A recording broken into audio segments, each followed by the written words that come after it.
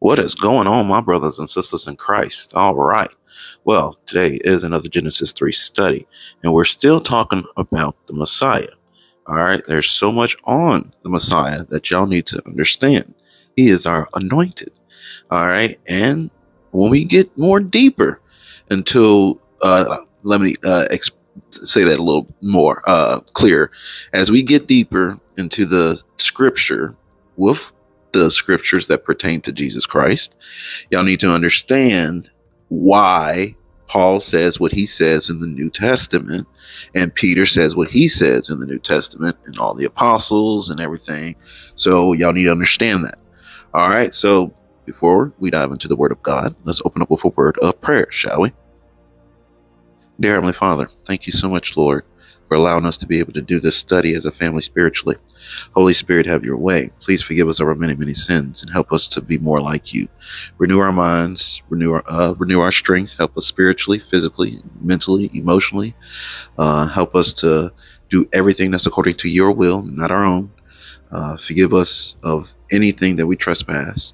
And if we trespass anybody, that's our brothers and sisters, please forgive us. Help us to succeed in everything that's according to your will. Lord, everyone that doesn't know you, help them be able to get a chance to get to know you. Lead them to all truth, which is you. We ask and we pray all this in the name of Yahuwah, Yahusha, Holy Spirit. Amen. All right, I want to bring up the speed of the 7 deadly scriptures. All right, remember, go to the Acts of the Apostles, and you're going to go to chapter 17 and read verses 10 through 15. And then you're going to go to 1 Corinthians chapter 8, read that whole chapter. And then you're going to read the whole chapter of verse 13. Okay. And then when you go to Revelations, go to chapter 1, read verses 1 through 3. And then Galatians, go to chapter 5, read that whole chapter. And then chapter 6 and read verses 1 through 10. And then go to John chapter 3 and read verses 1 through 21. And then go to John chapter 16 and read verses 5 through 15. And don't believe what I post. Research what I post. And dear God, fix me when I'm the problem. Protect me when I'm not. And dear God, please calm my mind, heal my heart, and take away my worries. Romans 15:4, such things were written in the scriptures long ago to teach us, and the scriptures give us hope and encouragement as we wait patiently for God's promises to be fulfilled. 1 Peter 5:8 through 9, stay alert, watch out for your great enemy, the devil. He prowls around like a roaring lion looking for someone to devour. Stand firm against him and be strong in your faith. Remember that your family of believers all over the world is going through the same kind of suffering you are. 1 Thessalonians 5:23. Now may the God of peace make you holy in every way, and may your whole spirit and soul and body be kept blameless until our Lord Jesus Christ comes again. Isaiah 28:10. He tells us everything over and over, one line at a time, a little here and a little there. 2 Timothy 2:15. Work hard so you can present yourself to God and receive his approval. Be a good worker, one who does not need to be ashamed and who correctly explains the word of truth. Psalms 23:3. He renews my strength. He guides me along the right paths, bringing honor to his name. And then Psalms 25:11. For the honor of your name, O Lord, forgive my many, many sins. Psalms 31:3. You are my rock and my fortress. For the honor of your name, lead me out of this danger. Proverbs 18:13. Spouting off before listening to the facts is both shameful and foolish. Ephesians 5:11. Take no part in worthless deeds of evil and darkness. Instead, expose them. Deuteronomy 12:32. So be careful to obey all the commands I give you. You must not add anything to them or subtract anything from them. Deuteronomy 4:2. Do not add to or subtract from these commands I am giving you. Just obey the commands of the Lord your God that I am giving you. Proverbs 36. Do not add to his words, or he may rebuke you and expose you as a liar.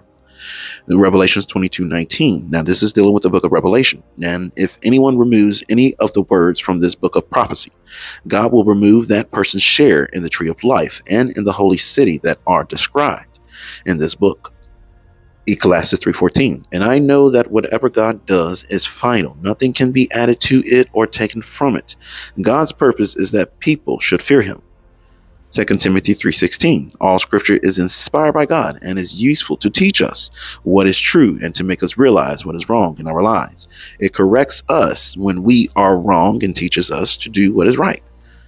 Isaiah 8:20. Look to God's instructions and teachings. People who contradict his word are completely in the dark.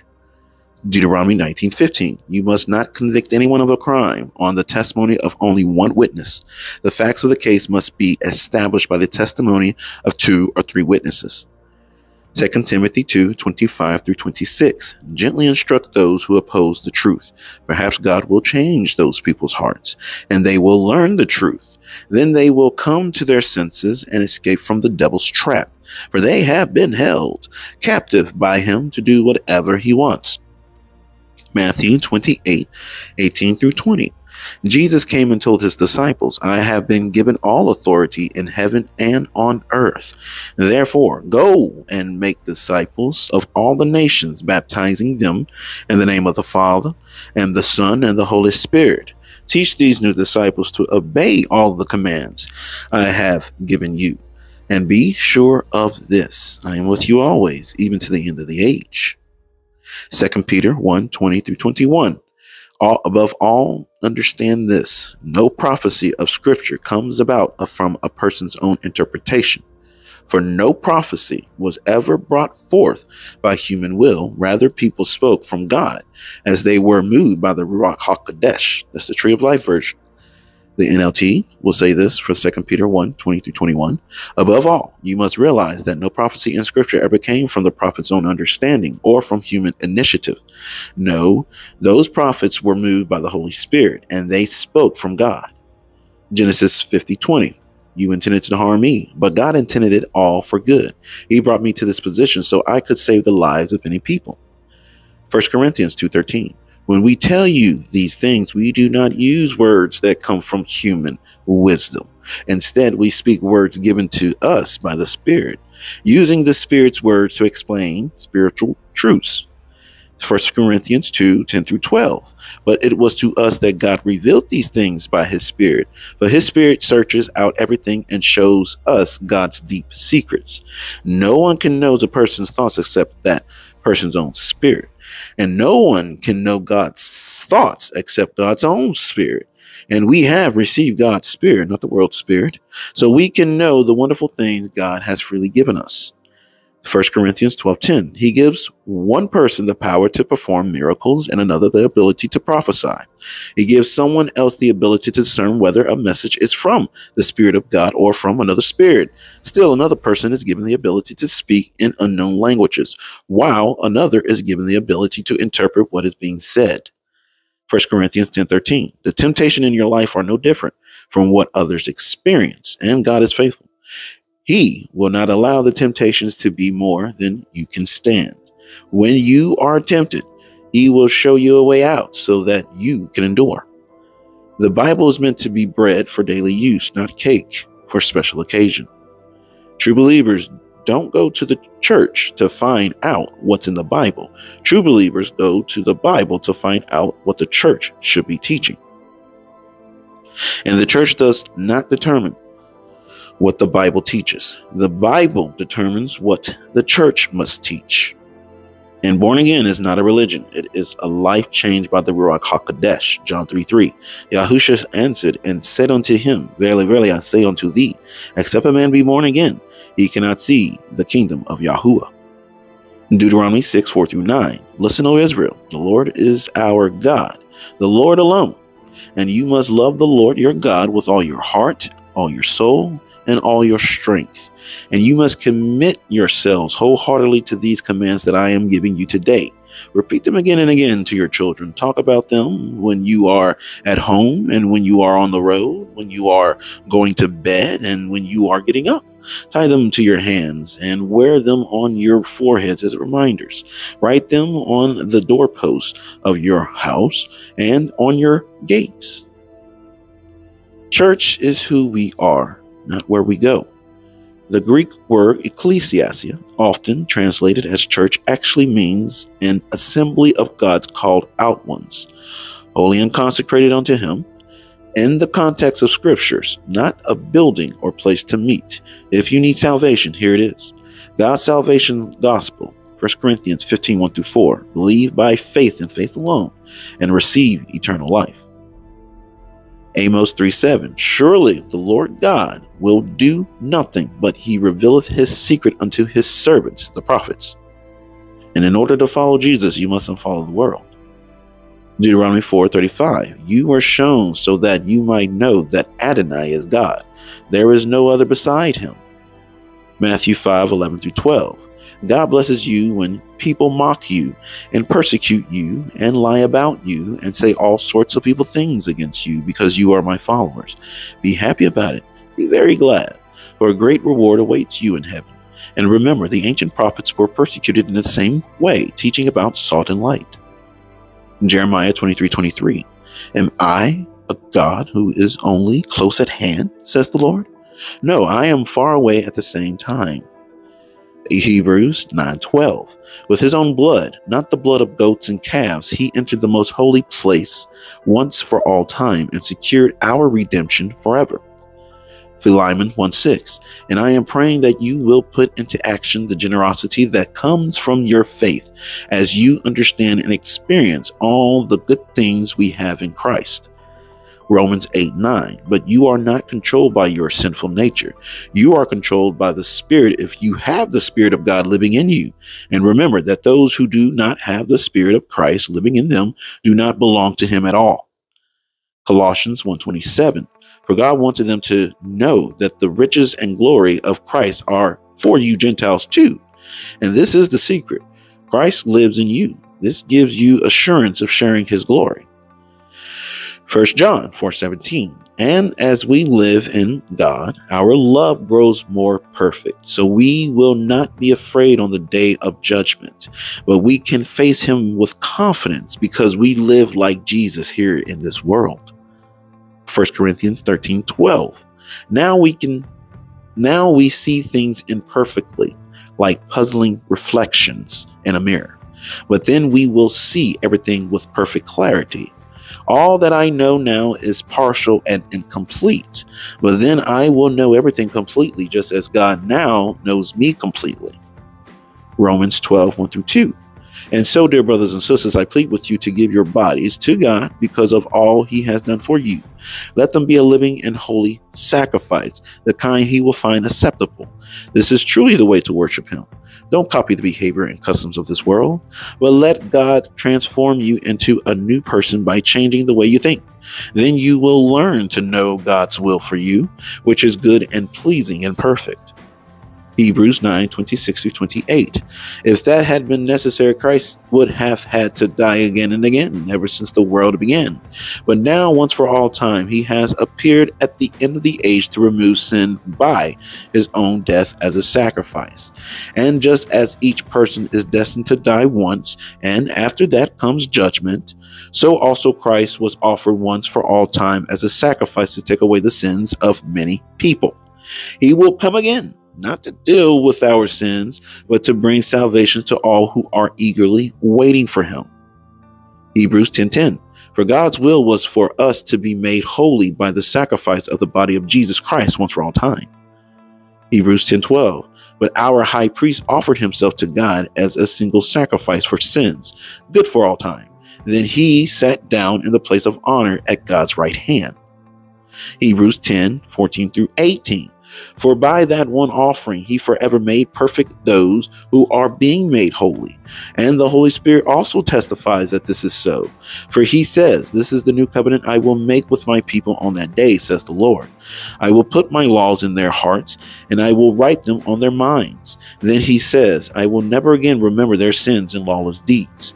And when sins have been forgiven, there is no need to offer any more sacrifices. 2 Peter 1:3-4. By his divine power, God has given us everything we need for living a godly life. We have received all of this by coming to know him, the one who called us to himself by means of his marvelous glory and excellences.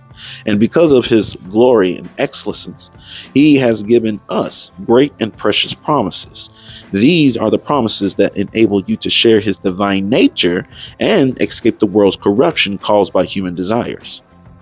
2 Peter 1, 5 through 7. In view of all of this, make every effort to respond to God's promises.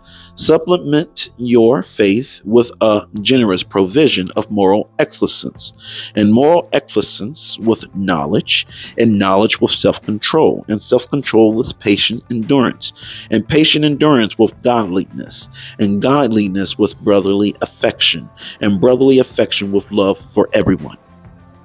2 Peter 1, 8 through 9. The more you grow like this, the more productive and useful you will be in your knowledge of our Lord Jesus Christ. But those who fail to develop in this way are short-sighted or blind, forgetting that they have been cleansed from their old sins. 2 Peter 1, 10 through 11. So, dear brothers and sisters, work hard to prove that you really are among those God has called and chosen. To do these things, and you will never fall away. Then do these things, and you will never fall away. Then God will give you a grand entrance into the eternal kingdom of our Lord and Savior Jesus Christ. Isaiah 46, 9 through 10. Remember the things I have done in the past, for I alone am God. I am God, and there is none like me. Only I can tell you the future before it even happens. Everything I plan will come to pass, for I do whatever I wish. Isaiah 46:10, declaring the end from the beginning, from ancient time, what is yet to come, saying, my purpose will stand, and I will accomplish all that I please. That's the Tree of Life version. 2 Timothy 2:2. You have heard me teach things that have been confirmed by many reliable witnesses. Now teach these truths to other trustworthy people who will be able to pass them on to others. Philippians 2, 3 through 4. Don't be selfish. Don't try to impress others. Be humble, thinking of others as better than yourselves. Don't look out only for your own interest, but take an interest in others too. Acts of the Apostles 20, 24 through 27. But my life is worth nothing to me unless I use it for finishing the work assigned me by the Lord Jesus. The work of telling others the good news about the wonderful grace of God. And now I know that none of you to whom I have preached the kingdom will ever see me again. I declare today that I have been faithful. If anyone suffers eternal death, it's not my fault, for I didn't shrink from declaring all that God wants you to know. Romans 8:1. So now there is no condemnation for those who belong to Christ Jesus. Matthew 6, 3 to 4. But when you give to someone in need, don't let your left hand know what your right hand is doing. Give your gifts in private, and your Father, who sees everything, will reward you.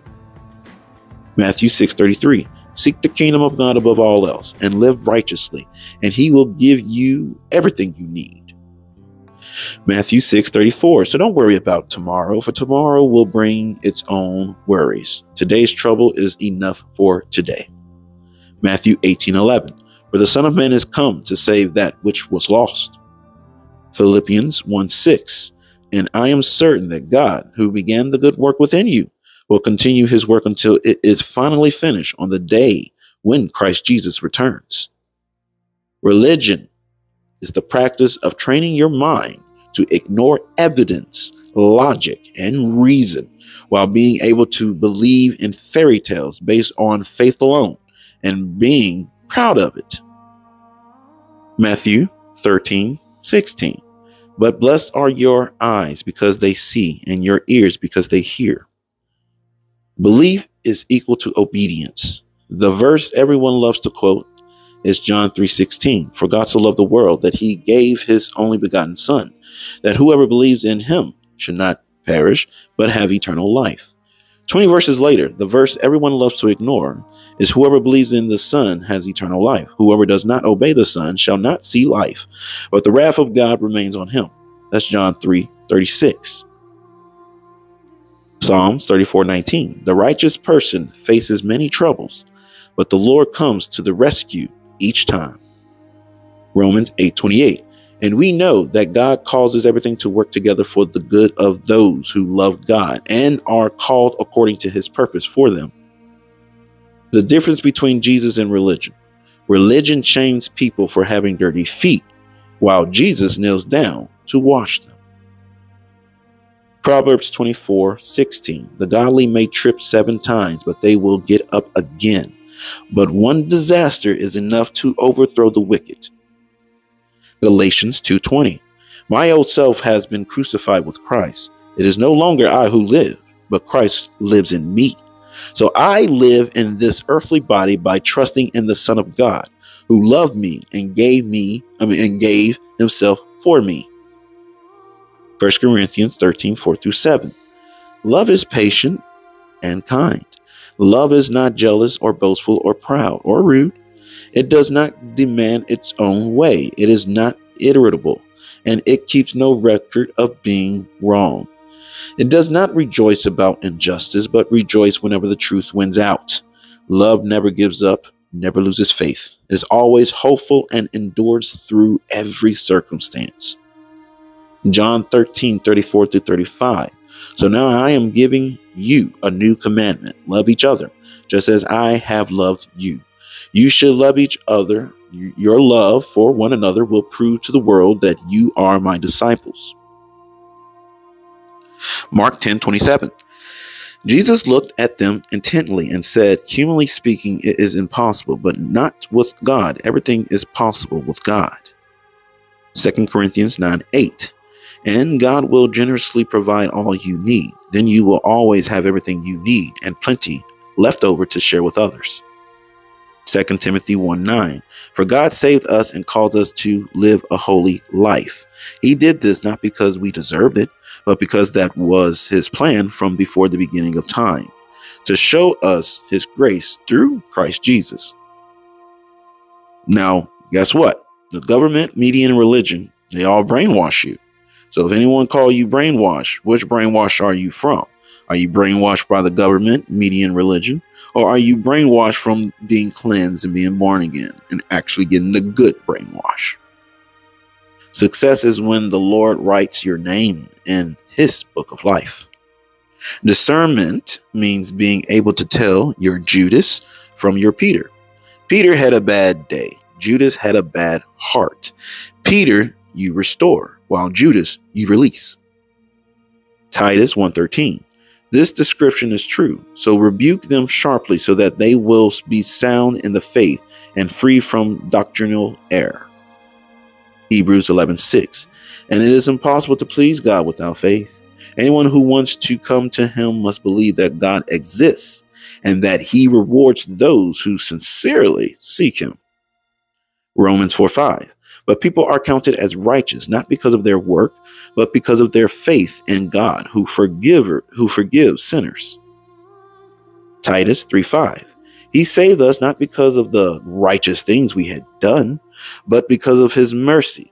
He washed away our sins, giving us a new birth and new life through the Holy Spirit.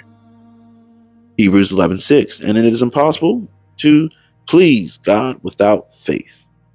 I believe we read this before. Romans 4:5. But people are counted as righteous not because of their work, but because of their faith in God who forgives sinners. Mark 10:25-27. In fact, it is easier for a camel to go through the eye of a needle than for a rich person to enter the kingdom of God. The disciples were astounded. Then who in the world can be saved? They asked. Jesus looked at them intently and said, humanly speaking, it is impossible, but not with God. Everything is possible with God. 1 Peter 2:24. He personally carried our sins in his body on the cross so that we can be dead to sin and live for what is right. By his wounds, you are healed. Jesus. 1 Peter 3:18. Christ suffered for our sins once for all time. He never sinned, but he died for sinners to bring you safely home to God. He suffered physical death, but he was raised to life in the spirit. John 14:6. Jesus told him, I am the way, the truth, and the life. No one can come to the Father except through me. Hebrews 1:3. The Son radiates God's own glory and expresses the very character of God, and he sustains everything by the mighty power of his command. When he had cleansed us from our sins, he sat down in the place of honor at the right hand of the majestic God in heaven. Hebrews 4:15. This high priest of ours understands our weaknesses, for he faced all the same testing we do, yet he did not sin. Hebrews 7:25. Therefore, he is able once and forever to save those who come to God through him. He lives forever to intercede with God on their behalf. 1 John 2:1. My dear children, I am writing this to you so that you will not sin. But if anyone does sin, we have an advocate who pleads our case before the Father. He is Jesus Christ, the one who is truly righteous. Hebrews 6:18. So God has given both his promise and his oath. These two things are unchangeable because it is impossible for God to lie. Therefore, we who have fled to him for refuge can have a great confidence as we hold to the hope that lies before us. John 17:17. Make them holy by your truth. Teach them your word, which is truth. Romans 10:9-11. If you openly declare that Jesus is Lord and believe in your heart that God raised him from the dead, you will be saved. For it is by believing in your heart that you are made right with God. And it is by openly declaring your faith that you are saved, as the scriptures tell us. Anyone who trusts in him will never be disgraced. Isaiah 43:10. But you are my witnesses, O Israel, says the Lord. You are my servant. You have been chosen to know me, believe in me, and understand that I alone am God. There is no other God. There never has been, and there never will be. Jesus didn't call you to be Catholic, Pentecostal, Baptist, or any other denomination. He called you to be born again. Titus 3:5-7. He saved us not because of the righteous things we had done, but because of his mercy. He washed away our sins, giving us a new birth and new life through the Holy Spirit. He generously poured out the Spirit upon us through Jesus Christ, our Savior. Because of his grace, he made us right in his sight and gave us confidence that we will inherit eternal life. Stop walking around with a mouth full of scriptures and a heart full of hate. All right, here's a spiritual warfare. We're going to pray this together. Dear Heavenly Father, I thank you, Holy Father, that no weapon formed against me will prosper, although the weapon may form. I thank you that the weapons of my warfare are not carnal weapons, but they are mighty through you for the pulling down of every demonic stronghold. I break every curse of the enemy against me, my family, and my bloodline. I break and cancel every hex, witchcraft, prayer, black magic, white magic, sorcerer, and sacrifice of the enemy. Everything that the enemy has unleashed against me, I cancel it, cage it, and bind it in the name of Jesus Christ, Yeshua, making it null and void. I bind, cage, and chain every demon spirit trying to enforce a curse against me and my family in the name of Jesus Christ. I thank you, Father, that I am more than a conqueror. I thank you that I have victory and that I am redeemed of the Lord Jesus Christ. I thank you, Father, in Jesus' name. Hallelujah. In John 15:18, if the world hates you, know that it has hated me before it hated you. John 10:27-29.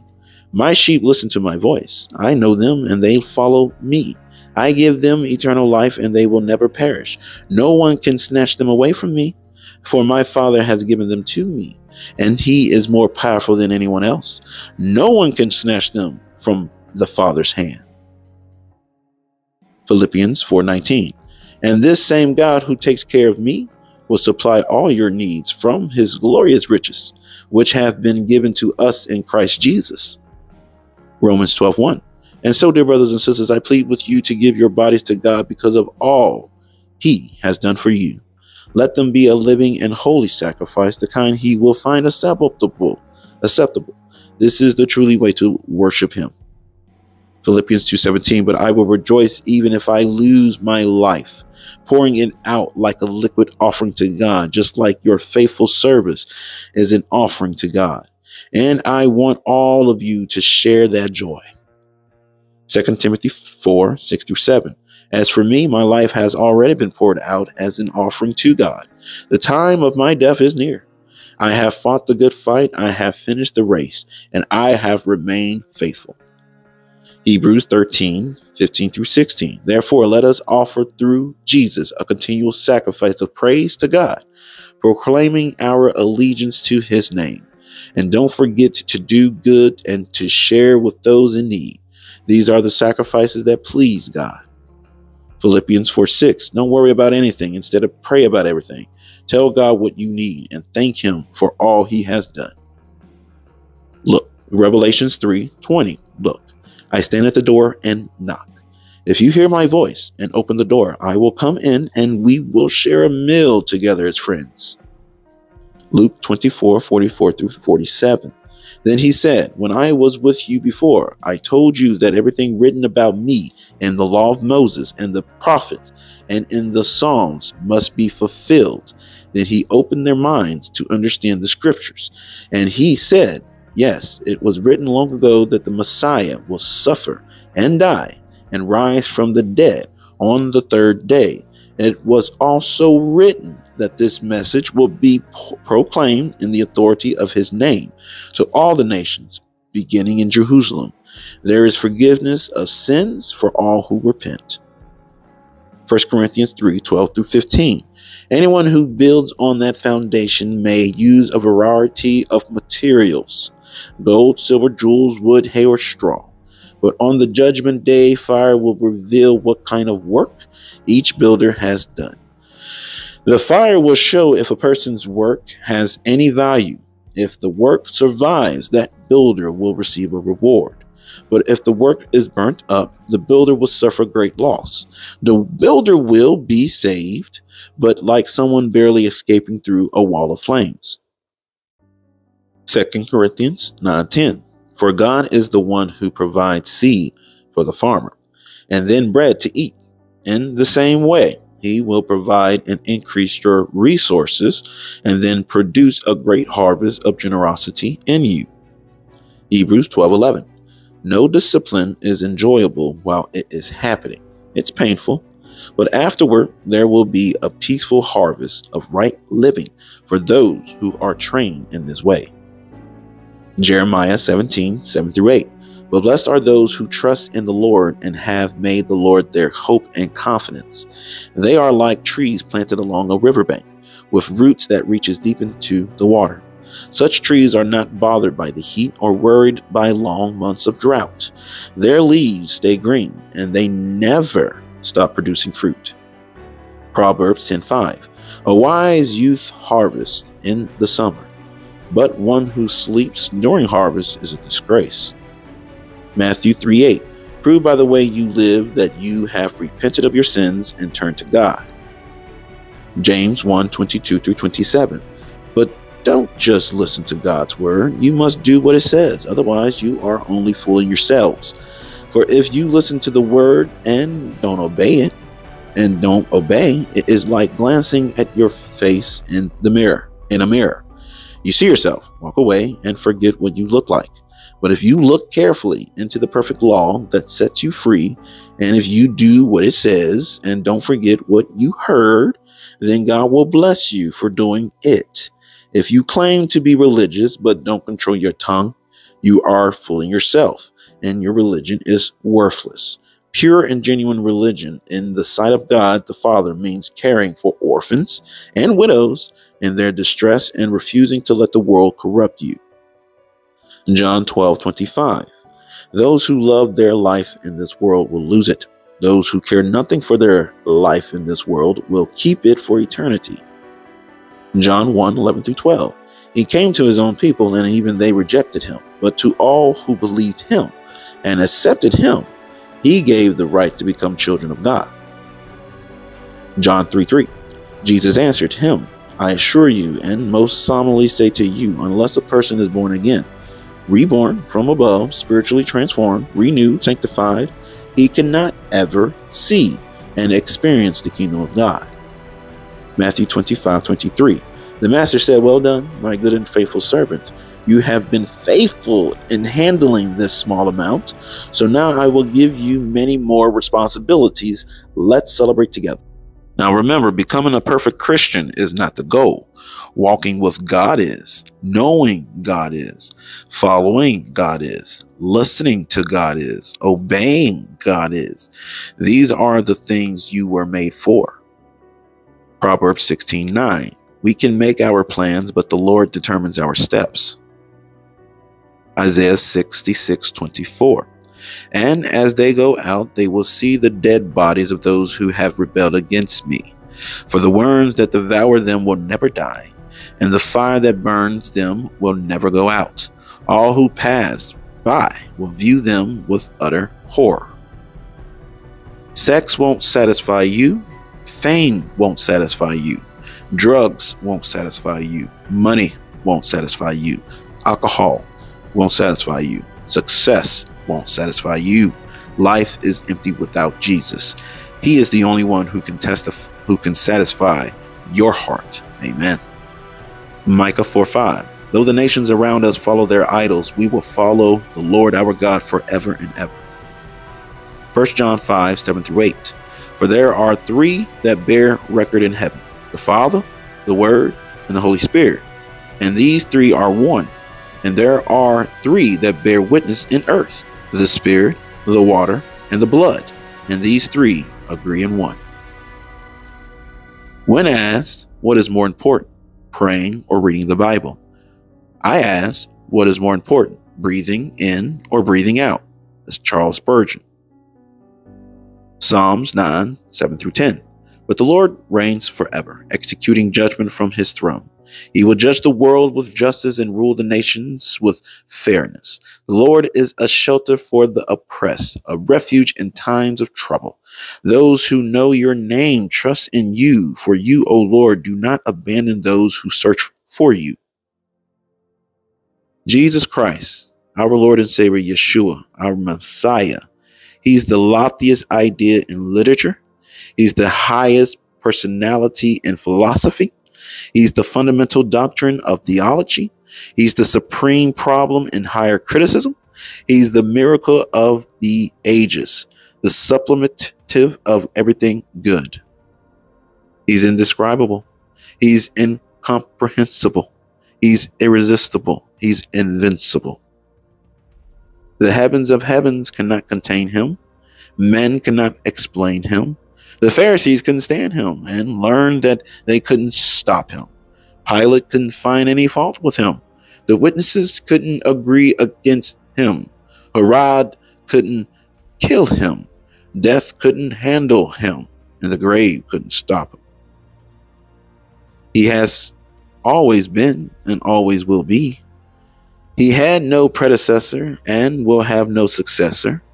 He can't be impeached. Him and he isn't going to resign. His name is above every name, that at the name of Yeshua, every knee shall bow, every tongue shall confess that Jesus Christ is Lord. This is the kingdom, the power, and the glory forever and ever. Amen. His offices are manifold. His reign is righteous. His promises are sure. His goodness is limitless. His light is matchless. His grace is sufficient. His love never changes. His mercy is everlasting. His word is enough. His yoke is easy and his burden is light. He franchised the meek. He guards the besieged. He heals the sick. He provides strength to the weak. He regards the aged. He rewards the diligent. Now seek ye the Lord while he may be found. Call on ye upon him while he is near. Let the wicked forsake his way, and the unrighteous man his thoughts, and let him return unto the Lord. and he will have mercy upon him, and to our God, for he will abundantly pardon. 2 Peter 3:12, looking forward to the day of God and hurrying it along. On that day he will set the heavens on fire, and the elements will melt away in the flames. 2 Timothy 4:8, and now the prize awaits me, the crown of righteousness, which the Lord, the righteous judge, will give me on the day of his return. And the prize is not just for me, but for all who eagerly look forward to his appearing.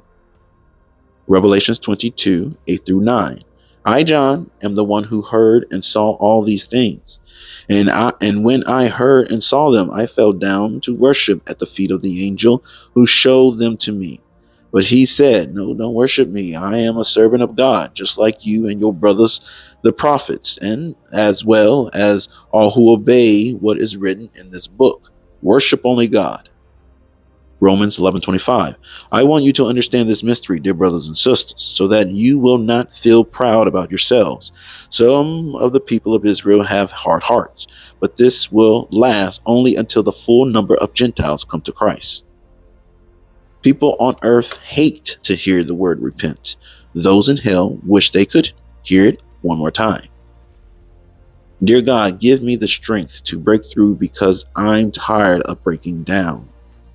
And dear God, if it no longer serves my life, please give me the strength to remove it from my life. And dear God, guard my life from the things that seem good but are no good. And dear God, please protect me from my enemies that are disguised as friends, praying for my failure and not my success. And dear God, even if it seems perfect for me, block it from my life if it holds no purpose for me. Now remember this. It doesn't matter how slow you go, as long as you don't stop. Psalms 119:144. Your laws are always right. Help me to understand them so I may live. Psalms 119:142. Your justice is eternal, and your instructions are perfectly true. 1 Corinthians 1:31. Therefore, as the scriptures say, if you want to boast, boast only about the Lord. 1 John 4:4. But you belong to God, my dear children. You have already won a victory over those people, because the spirit who lives in you is greater than the spirit who lives in the world. Psalms 121:2. My help comes from the Lord who made heaven and earth. Ephesians 1:13. And now you Gentiles have also heard the truth, the good news that God saves you. And when you believe in Christ, he identified you as his own by giving you the Holy Spirit, whom he promised long ago. Romans 5:5. And this hope will not lead to disappointment, for we know how dearly God loves us, because he has given us the Holy Spirit to fill our hearts with his love. Colossians 2:9. For in him dwelleth all the fullness of the Godhead bodily. 2 Corinthians 5:18-21. And all of this is a gift from God, who brought us back to himself through Christ. And God has given us this task of reconciling people to him. For God was in Christ, reconciling the world to himself, no longer counting people's sins against them. And he gave us this wonderful message of reconciliation. So we are Christ's ambassadors. God is making his appeal through us. We speak for Christ when we plead, come back to God. For God made Christ, who never sinned, to be the offering for our sin, so that we could be made right with God through Christ. This is William Shakespeare's famous quote. All the world's a stage, and all the men and women merely players. They have their exits and their entrances, and one man in his time plays many parts, his acts being 7 ages. Ecclesiastes 1:9-11. History merely repeats itself. It has all been done before. Nothing under the sun is truly new. Sometimes people say, here's something new, but actually it is old. Nothing is ever truly new. We don't understand. We don't remember what happened in the past and in future generations. No one will remember what we are doing now. Ecclesiastes 1:8. Everything is worrisome beyond description. No matter how much we see, we are never satisfied. No matter how much we hear, we are not content. Hebrews 10:19-23. And so, dear brothers and sisters, we can boldly enter heaven's most holy place because of the blood of Jesus. By his death, Jesus opened a new and life-giving way through the curtain into the most holy place. And since we have a great high priest who rules over God's house, let us go right into the presence of God with sincere hearts, fully trusting him. For our guilty consciences have been sprinkled with Christ's blood to make us clean, and our bodies have been washed with with pure water. Let us hold tightly without wavering to the hope we affirm.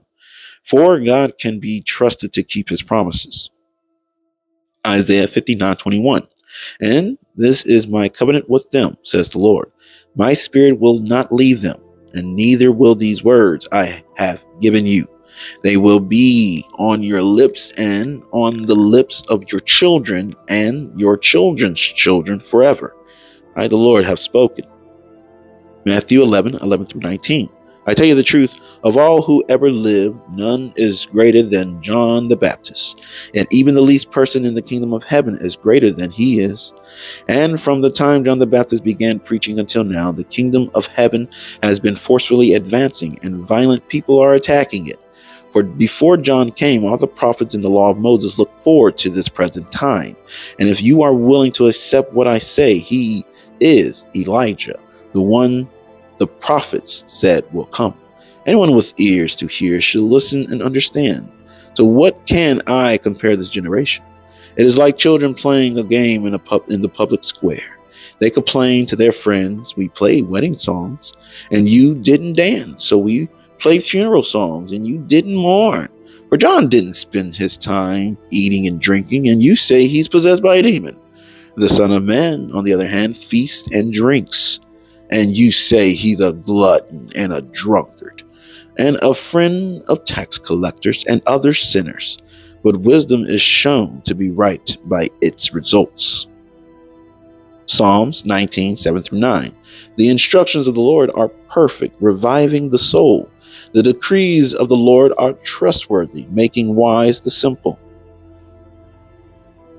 The commandments of the Lord are right, bringing joy to the heart. The commandments of the Lord are clear, giving insight for living. Reverence for the Lord is pure, lasting forever. The laws of the Lord are true. Each one is fair. Romans 9:11-13. But before they were born, before they had done anything good or bad, she received a message from God. This message shows that God chooses people according to his own purposes. He calls people, but not according to their good or bad works. She was told, your older son will serve your younger son. In the words of the scriptures, I loved Jacob, but I rejected Esau. John 5:39. You search the scriptures because you think they give you eternal life, but the scriptures point to me. John 14:16. And I will ask the Father, and he will give you another advocate who will never leave you. John 14:17. He is the Holy Spirit who leads into all truth. The world cannot receive him because it isn't looking for him and doesn't recognize him. But you know him because he lives with you now and later will be in you. John 14:26. But when the Father sends the advocate as my representative, that is the Holy Spirit, he will teach you everything and will remind you of everything I have told you. Job 19:25-26. But as for me, I know that my Redeemer lives, and he will stand upon the earth at last. And after my body has decayed, yet in my body I will see God. 1 John 3:9. Those who have been born into God's family do not make a practice of sinning because God's life is in them. So they can't keep on sinning because they are children of God. 1 Peter 2:2. Like newborn babies, you must crave pure spiritual milk so that you will grow into a full experience of salvation. Cry out for this nourishment. Remember, you are a spirit, body, and soul. There are three aspects to one's being in existence. These three aspects are the spirit, body, and soul. Each has its own purpose and can be attacked and defended in different ways.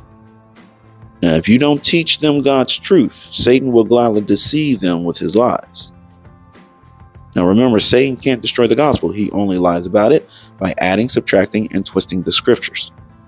Now God formed us, sin deformed us, the Bible informs us, but Jesus transforms us. And remember, God stills you, reassures you, leads you, encourages you, forgives you, calms you, empowers you, and comforts you, while the devil's tactics is to rushes you, frightens you, pushes you, confuses you, condemns you, stresses you, discourages you, and worries you. So, in this version, when we talk about the Messiah, we're going to talk about the sin and guilt offerings, all right, the burnt offerings, the grain and meal offerings, and the fellowship peace offerings, all right. And then, before we go any further, if we have time, we will start talking about the holy days and why the pagan days, holidays, have corrupted our, holy days, basically. All right. So let's start with sin and guilt offerings. So Isaiah 53:10 says this, "But it was the Lord's good plan to crush him and cause him grief. Yet when his life is made an offering for sin, he will have many descendants. He will enjoy a long life, and the Lord's good plan will prosper in his hands." Matthew 20:28, "For even the Son of Man came not to be served, but to serve others, and to give his life as a ransom for many." All right, so now get your highlighters out and start opening up your Bible so you can understand the Torah more. All right, so when people talk about, we don't follow the laws, you will understand you have to be born again. It's the Holy Spirit that will take care of that stuff for you. All right, so here's the procedures for the sin offering. Then the Lord said to Moses, "Give the following instructions to the people of Israel. This is how you are to deal with those who sin unintentionally by doing anything that violates one of the Lord's commands. If the high priest sins, bringing guilt upon the entire community, he must give a sin offering for the sin he has committed. He must present the Lord a young bull with no defects. He must bring the bull to the Lord at the entrance of the tabernacle, lay his hand on the bull's head, and slaughter it before the Lord. The high priest will then take some of the bull's blood into the tabernacle, dip his finger in the blood, and sprinkle it 7 times before the Lord in front of the inner curtain of the sanctuary. The priest will then put some of the blood on the horns of the altar for fragrant incense that stands in the Lord's presence inside the tabernacle.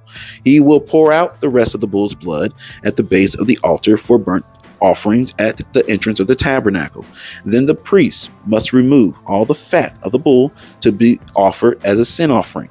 This includes all the fat around the internal organs, the 2 kidneys and the fat around them near the loins, and the long lobe of the liver. He must remove these along with the kidneys, just as he does with cattle offered as a peace offering, and burn them on the altar of burnt offerings.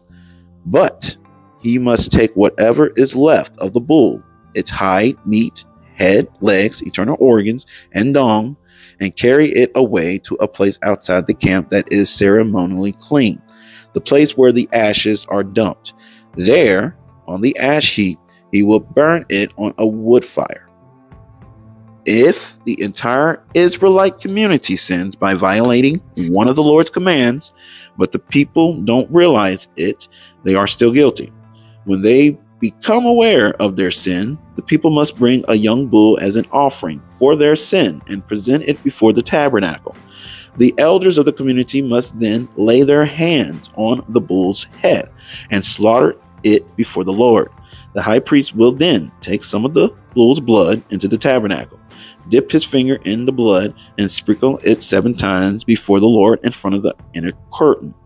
He will then put some of the blood on the horns of the altar for fragrant incense that stands in the Lord's presence inside the tabernacle. He will pour out the rest of the blood at the base of the altar for burnt offerings at the entrance of the tabernacle.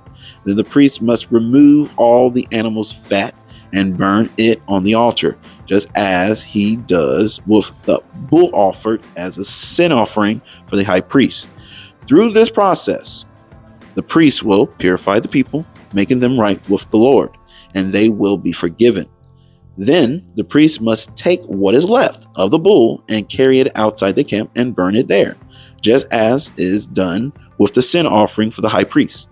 This offering is for the sin of the entire congregation of Israel.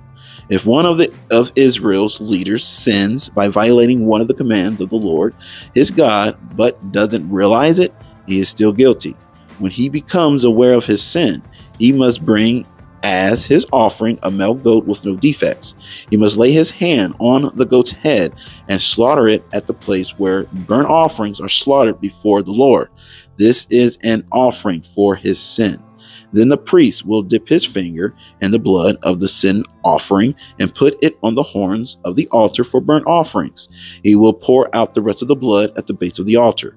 Then he must burn all the goat's fat on the altar, just as he does with the peace offering. Through this process, the priest will purify the leader from his sin, making him right with the Lord, and he will be forgiven. If any of the common people sin by violating one of the Lord's commands, but they don't realize it, they are still guilty. When they become aware of their sin, they must bring as an offering for their sin a female goat with no defects. They must lay a hand on the head of the sin offering and slaughter it at the place where burnt offerings are slaughtered. Then the priest will dip his finger in the blood and put it on the horns of the altar for burnt offerings. He will pour out the rest of the blood at the base of the altar. Then he must remove all the goat's fat, just as he does with the fat of the peace offering. He will burn the fat on the altar, and it will be a pleasing aroma to the Lord. Through this process, the priest will purify the people, making them right with the Lord, and they will be forgiven. If the people bring a sheep as their sin offering, it must be a female with no defects. They must lay a hand on the head of the sin offering and slaughter it at the place where burnt offerings are slaughtered. Then the priest will dip his finger in the blood of the sin offering and pour it on the horns of the altar for burnt offerings. He will pour out the rest of the blood at the base of the altar. Then he must remove all the sheep's fat, just as he does with the fat of a sheep presented as a peace offering. He will burn the fat on the altar on top of the special gifts presented to the Lord. Through this process, the priest will purify the people from their sin, making them right with the Lord, and they will be forgiven. Do we have to do any of this in Leviticus 4? No, because Jesus is our high priest. He's our procedure for the sin offering. All right, now turn on over to Leviticus chapter 5, sins requiring a sin offering. If you are called to testify about something you have seen or that you know about it, it is sinful to refuse to testify, and you will be punished for your sin. Or suppose you unknowingly touch something that is ceremonially unclean, such as the carcass of an unclean animal. When you realize what you have done, you must admit your defilement and your guilt. This is true whether it is a wild animal, a domestic animal, or an animal that scurries along the ground. Or suppose you unknowingly touch something that makes a person unclean. When you realize what you have done, you must admit your guilt. Or suppose you make a foolish vow of any kind, whether its purpose is for good or for bad. When you realize its foolishness, you must admit your guilt. When you become aware of your guilt in any of these ways, you must confess your sin. Then you must bring to the Lord as the penalty for your sin a female from the flock, either a sheep or a goat. This is a sin offering with which the priest will purify you from your sin, making you right with the Lord. But if you cannot afford to bring a sheep, you may bring to the Lord 2 turtle doves or 2 young pigeons as the penalty for your sin. One of the birds will be for a sin offering and the other for a burnt offering. You must bring them to the priest, who will present the first bird as the sin offering.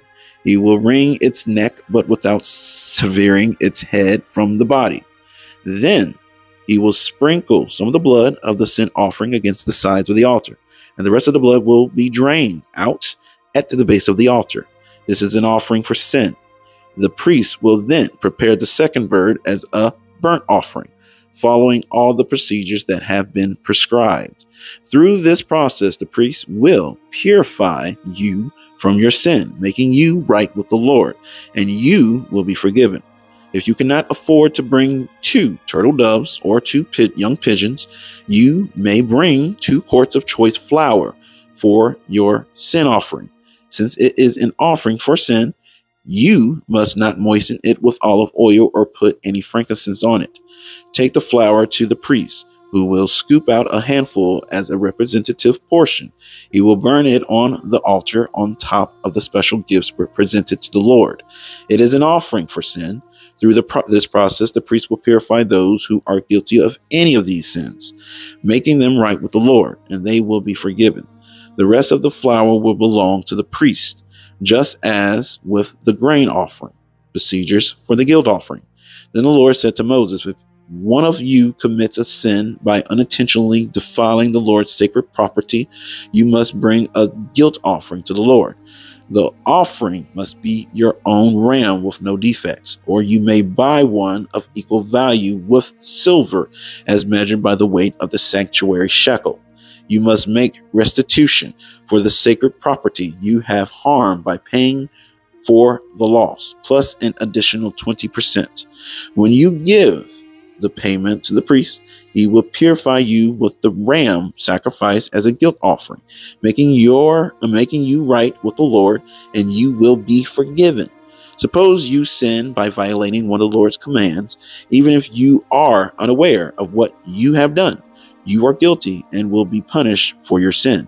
For a guilt offering, you must bring to the priest your own ram with no defects, or you may buy one of equal value. Through this process, the priest will purify you from your unintentional sin, making you right with the Lord, and you will be forgiven. This is a guilt offering, for you have been guilty of an offense against the Lord. All right, now hop on over to Leviticus chapter 6, sins requiring a guilt offering. Then the Lord said to Moses, suppose one of you sins against your associates and is unfaithful to the Lord. Suppose you cheat in a deal involving a secure deposit, or you steal or commit fraud, or you find lost property and lie about it, or you lie while swearing to tell the truth, or you commit any other such sin. If you have sinned in any of these ways, you are guilty. You must give back whatever you stole, or the money you took by extortion, or the security deposit, or the lost property you found, or anything obtained by swearing falsely. You must make restitution by paying the full price plus an additional 20% to the person you have harmed. On the same day, you must present a guilt offering. As a guilt offering to the Lord, you must bring to the priest your own ram with no defects, or you may buy one of equal value. Through this process, the priest will purify you before the Lord, making you right with him, and you will be forgiven for any of these sins you have committed. Further instructions for the burnt offering. Then the Lord said to Moses, give Aaron and his sons the following instructions regarding the burnt offering. The burnt offering must be left on top of the altar until the next morning, and the fire on the altar must be kept burning all night.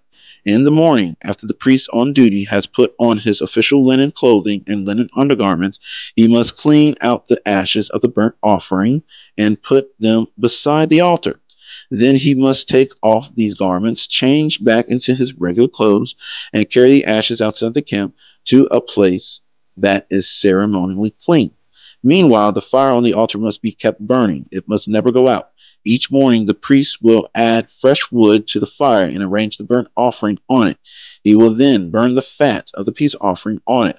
Remember, the fire must be kept burning on the altar at all times. It must never go out. Further instructions for the grain offering. These are the instructions regarding the grain offering. Aaron's sons must present this offering to the Lord in front of the altar. The priest on duty will take from the grain offering a handful of the choice flour, moistened with olive oil together with all the frankincense. He will burn this representative portion on the altar as a pleasing aroma to the Lord. Aaron and his sons may eat the rest of the flour, but it must be baked without yeast and eaten in a sacred place within the courtyard of the tabernacle. Remember, it must never be prepared with yeast. I have given it to the priests as their share of the special gifts presented to me. Like the sin offering and the guilt offering, it is most holy. Any of Aaron's male descendants may eat from the special gifts presented to the Lord. This is the permanent right from generation to generation. Anyone or anything that touches these offerings will become holy. Procedures for the ordination offering. Then the Lord said to Moses, on the day Aaron and his sons are anointed, they must present to the Lord the standard grain offering of 2 quarts of choice flour, half to be offered in the morning and half to be offered in the evening. It must be carefully mixed with olive oil and cooked on a griddle. Then slice this grain offering and present it as a pleasing aroma to the Lord. In each generation, the high priest who succeeds Aaron must prepare this same offering. It belongs to the Lord and must be burned up completely. This is a permanent law. All such grain offerings of a priest must be burned up entirely. None of it may be eaten. Further instructions for the sin offering. Then the Lord said to Moses, give Aaron and his sons the following instructions regarding the sin offering. The animal given as an offering for sin is a most holy offering, and it must be slaughtered in the Lord's presence at the place where the burnt offerings are slaughtered. The priest who offers the sacrifice as a sin offering must eat his portion in a sacred place within the courtyard of the tabernacle. Anyone or anything that touches the sacrificial meat will become holy. And any of the sacrificial blood spatters on a person's clothing, the soiled garment must be washed in a sacred place. If a clay pot is used to boil the sacrificial meat, it must then be broken. If a bronze pot is used, it must be scoured and thoroughly rinsed with water. Any male from a priest's family may eat from this offering. It is most holy. But the offering for sin may not be eaten if its blood was brought into the tabernacle as an offering for purification in the holy place. It must be completely burnt with fire. All right, I'll hop on over to Leviticus chapter 7. Further instructions for the guilt offering. These are the instructions for the guilt offering. It is most holy. The animal sacrificed as a guilt offering must be slaughtered at the place where the burnt offerings are slaughtered, and its blood must be splattered against all sides of the altar. The priest will then offer all its fat on the altar, including the fat of the broad tail, the fat around the internal organs, the 2 kidneys, and the fat around them near the loins, and the long lobe of the liver. These are to be removed with the kidneys, and the priest will burn them on the altar as a special gift presented to the Lord. This is the guilt offering. Any male from a priest family may eat the meat. It must be eaten in a sacred place, for it is most holy. The same instructions apply to both the guilt offering and the sin offering. Both belong to the priest who uses them to purify someone, making that person right with the Lord. In the case of the burnt offering, the priest may keep the hide of the sacrificed animal. In the case of the burnt offering, the priest may keep the hide of the sacrificed animal. Any grain offering that has been baked in an oven, prepared in a pan, or cooked on a griddle belongs to the priest who presents it. All other grain offerings, whether made of dry flour or flour moistened with olive oil, are to be shared equally among all the priests, the descendants of Aaron. Further instructions for the peace offering. These are the instructions regarding the different kinds of peace offerings that may be presented to the Lord.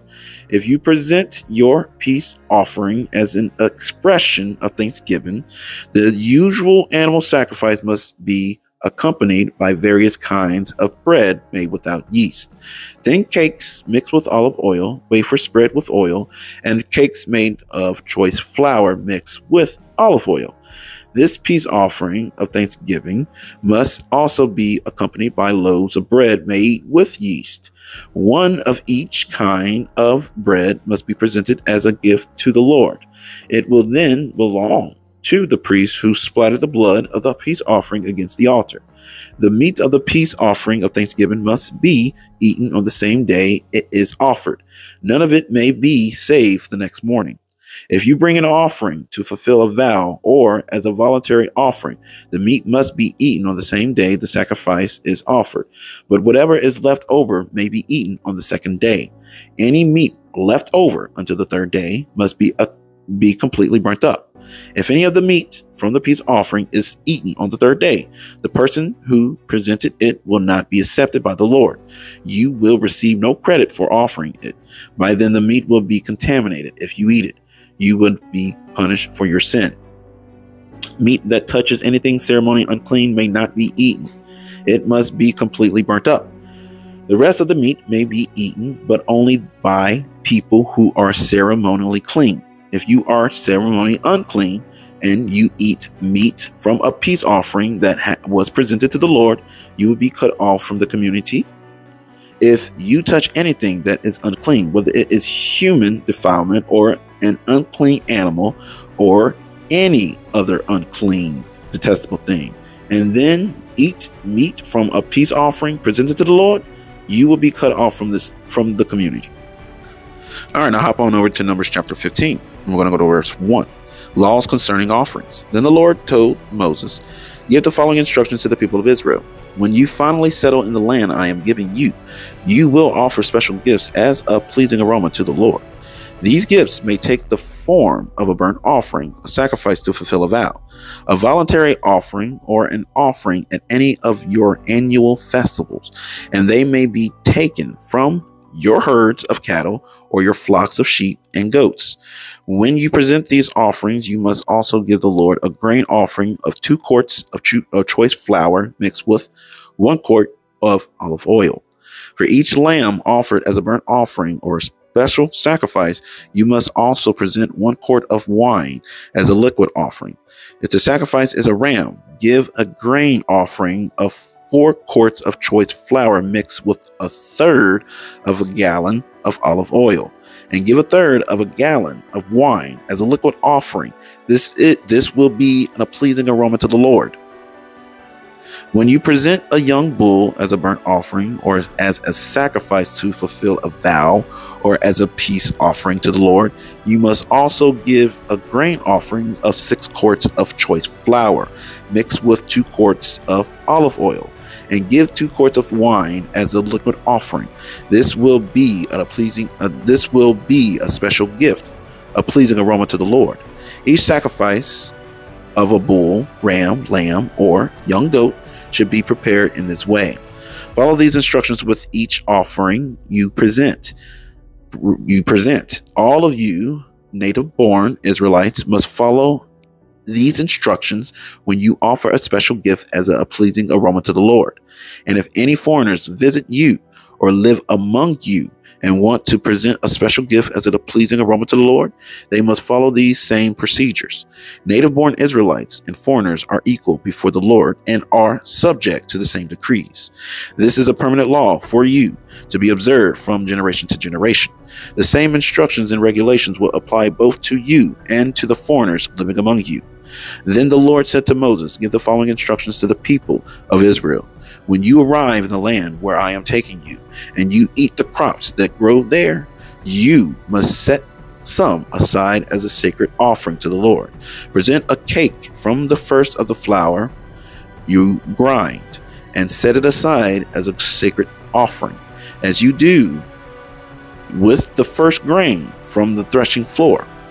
Throughout the generation to come, you are to present a sacred offering to the Lord each year from the first of your ground flour. But suppose you unintentionally fail to carry out all these commands that the Lord has given you through Moses, and suppose your descendants in the future fail to do everything the Lord has commanded through Moses. If the mistake was made unintentionally and the community was unaware of it, the whole community must present a young bull for a burnt offering as a pleasing aroma to the Lord. It must be offered along with its prescribed grain offering and liquid offering, and with 1 male goat for a sin offering. With it, the priest will purify the whole community of Israel, making them right with the Lord, and they will be forgiven. For it was an unintentional sin, and they have corrected it with their offerings to the Lord, the special gift and the sin offering. The whole community of Israel will be forgiven, including the foreigners living among you, for all the people were involved in the sin. If one individual commits an unintentional sin, the guilty person must bring a 1-year-old female goat for a sin offering. The priest will sacrifice it to purify the guilty person before the Lord, and that person will be forgiven. These same instructions apply both to the native-born Israelites and to the foreigners living among you. But those who brazenly violate the Lord's will, whether native-born or foreigners, have blasphemed the Lord, and they must be cut off from the community.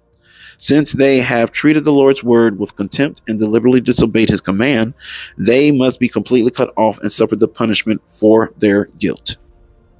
2 Corinthians 5:21. For God made Christ, who never sinned, to be the offering for our sin, so that we could be made right with God through Christ. Matthew 5:23-24. So if you are presenting a sacrifice at the altar in the temple and you suddenly remember that someone has something against you, leave your sacrifice there at the altar. Go and be reconciled to that person. Then come and offer your sacrifice to God. All right, go to Luke chapter 19. We're going to start at verse 1. Jesus and Zacchaeus. Jesus entered Jericho and made his way through the town. There was a man there named Zacchaeus. He was the chief tax collector in the region, and he had become very rich. He tried to get a look at Jesus, but he was too short to see over the crowd. So he ran ahead and climbed a sycamore fig tree beside the road, for Jesus was going to pass that way. When Jesus came by, he looked up at Zacchaeus and called him by name. Zacchaeus, he said, "Quick, come down. I must be a guest in your home today." Zacchaeus quickly climbed down and took Jesus to his house in great excitement and joy. But the people were displeased. "He has gone to be the guest of a notorious sinner," they grumbled.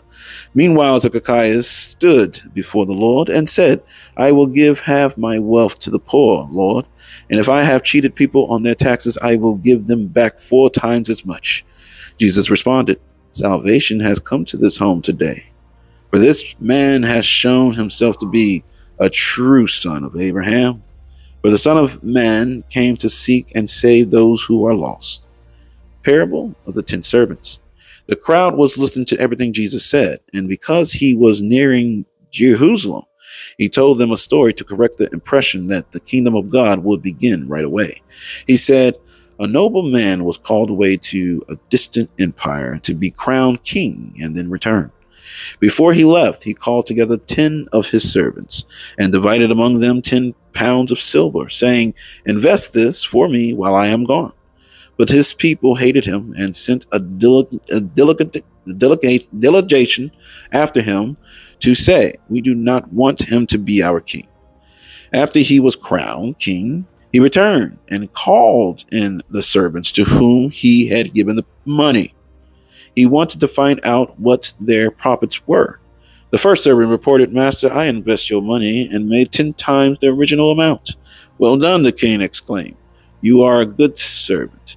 You have been faithful with the little I entrusted to you. So you will be governed of 10 cities as your reward.' The next servant reported, 'Master, I invest your money and made 5 times the original amount.' 'Well done,' the king said. 'You will be governor over 5 cities.'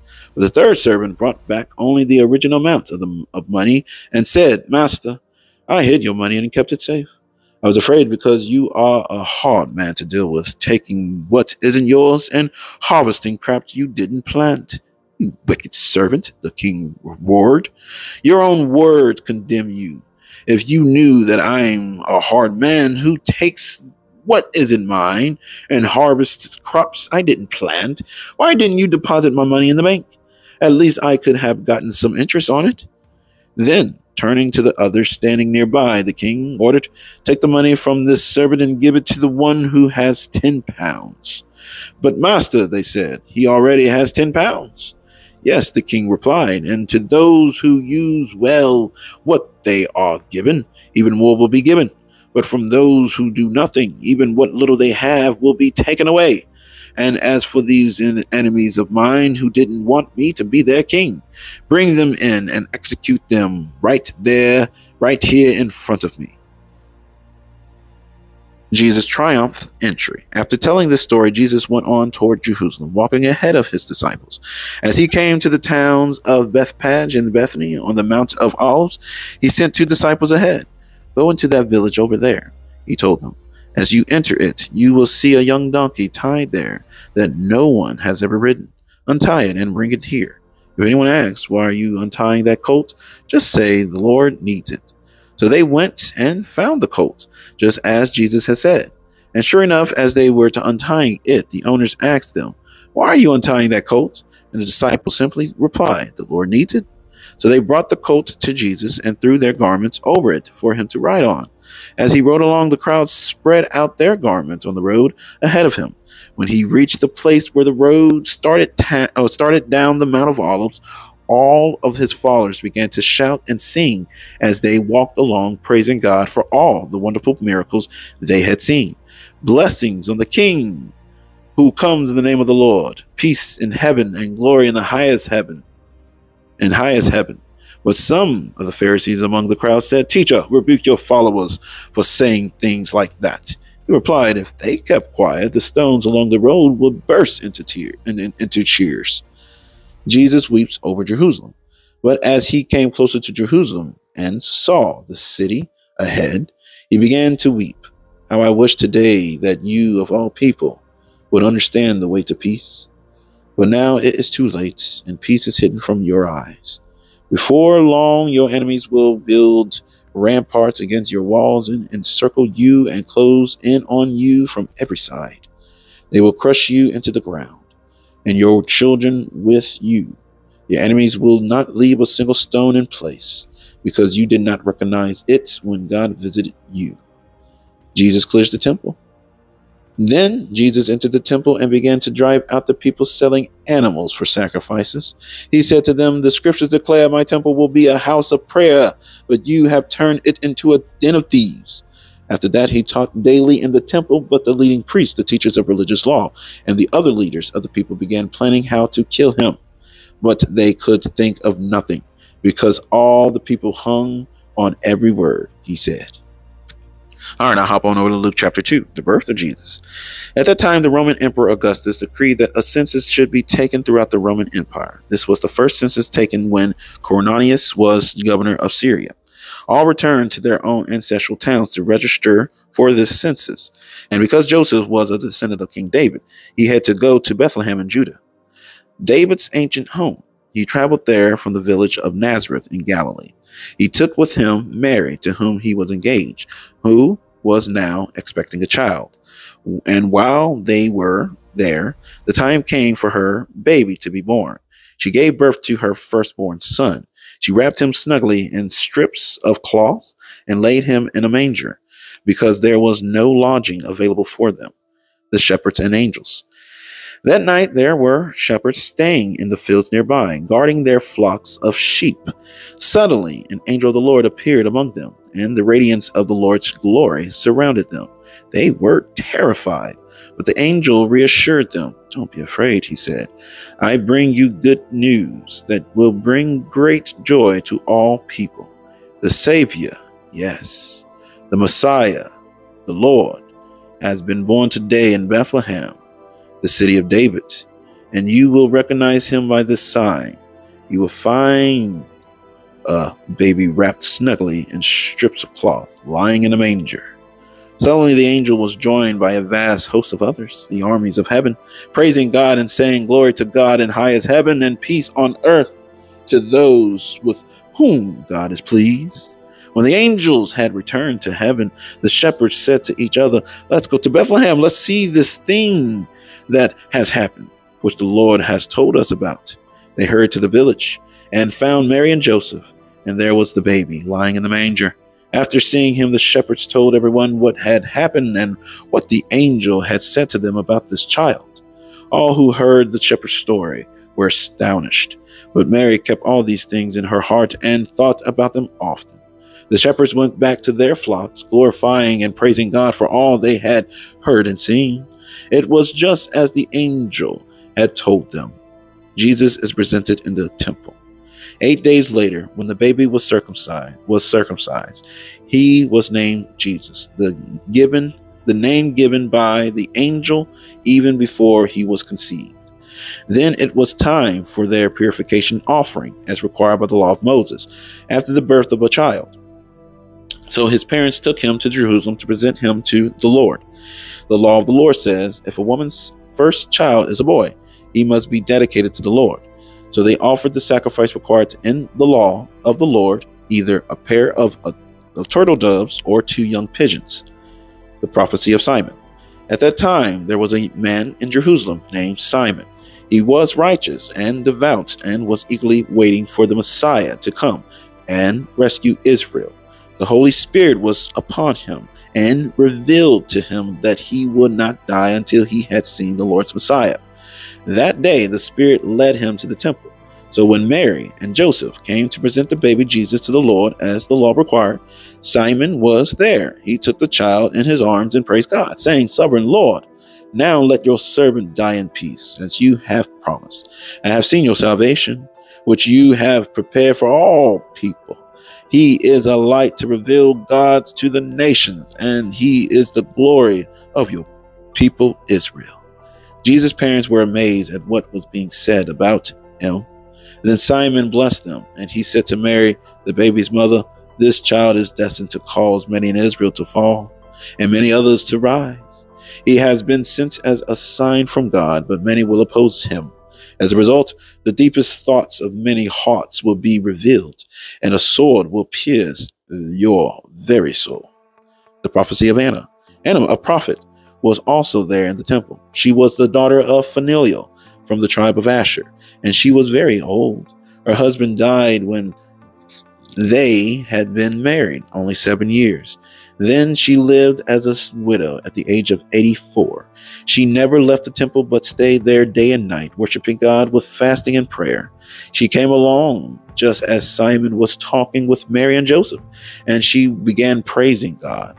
She talked about the child to everyone who had been waiting expectantly for God to rescue Jerusalem.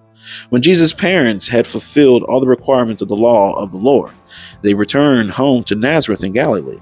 There the child grew up healthy and strong. He was filled with wisdom, and God's favor was on him. Jesus speaks with the teachers. Every year, Jesus' parents went to Jerusalem for the Passover festival. When Jesus was 12 years old, they attended the festival as usual. After the celebration was over, they started home to Nazareth, but Jesus stayed behind in Jerusalem. His parents didn't miss him at first because they assumed he was among the other travelers.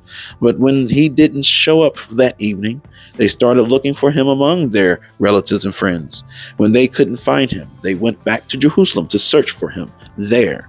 3 days later, they finally discovered him in the temple, sitting among the religious teachers, listening to them and asking questions.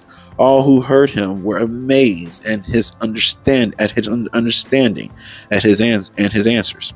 His parents didn't know what to think.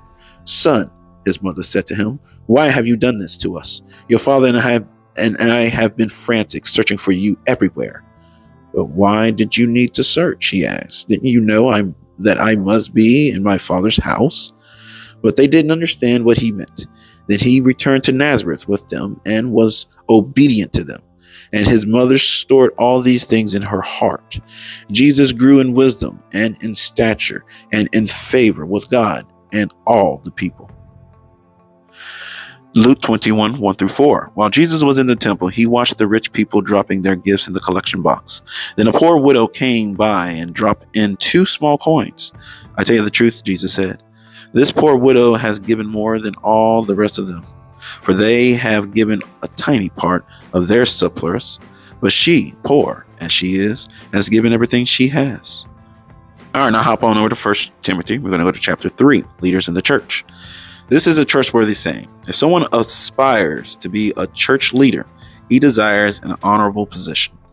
So a church leader must be a man whose life is above reproach. He must be faithful to his wife.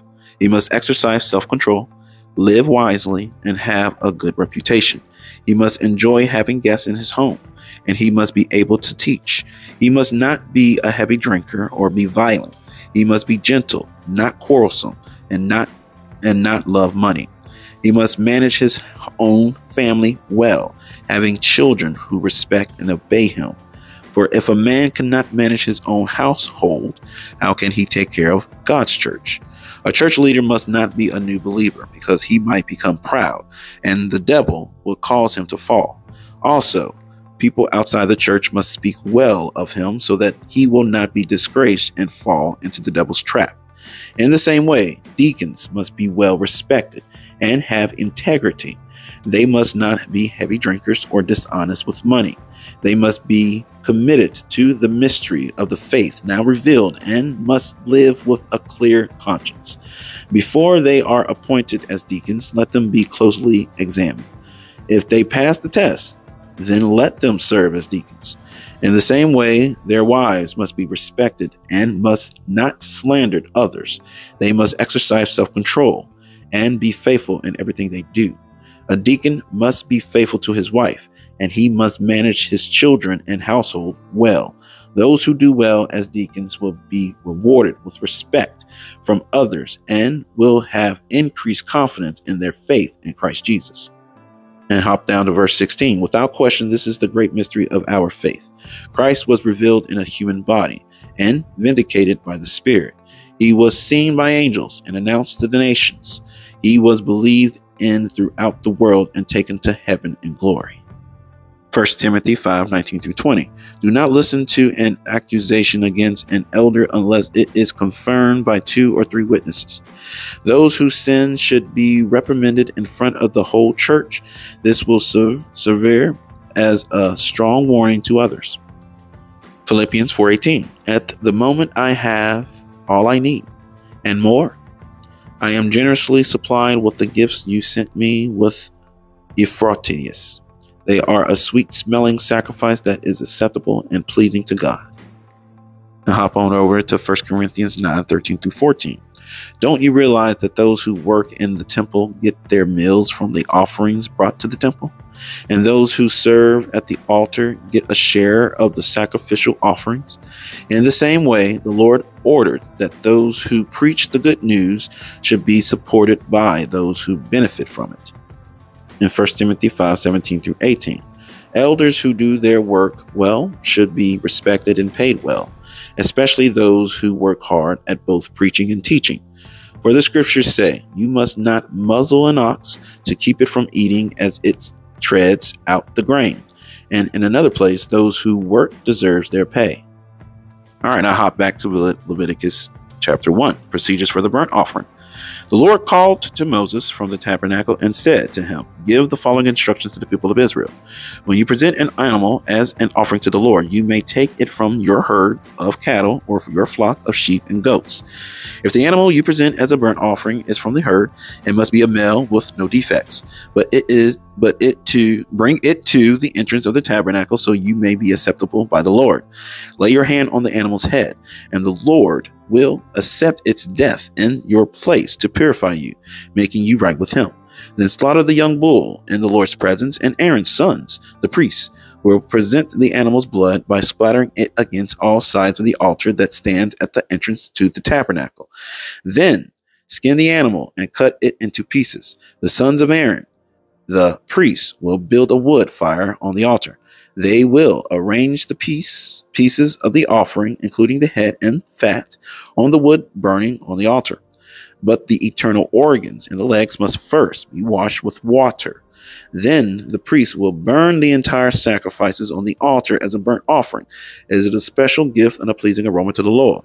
If the animal you present as a burnt offering is from the flock, it may be either a sheep or a goat, but it must be a male with no defects. Slaughter the animal on the north side of the altar in the Lord's presence, and Aaron's sons, the priests, will splatter its blood against all sides of the altar.